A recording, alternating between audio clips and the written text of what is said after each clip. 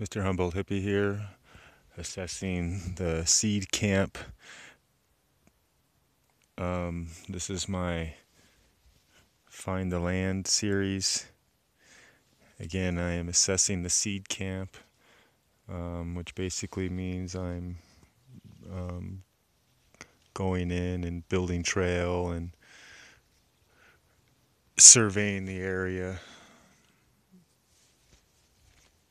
I've found some prime tree spots that are in the good direction for the shade all day long in the full sun. So this will be somewhere where I set up a tent and put in water tanks and things for cattle.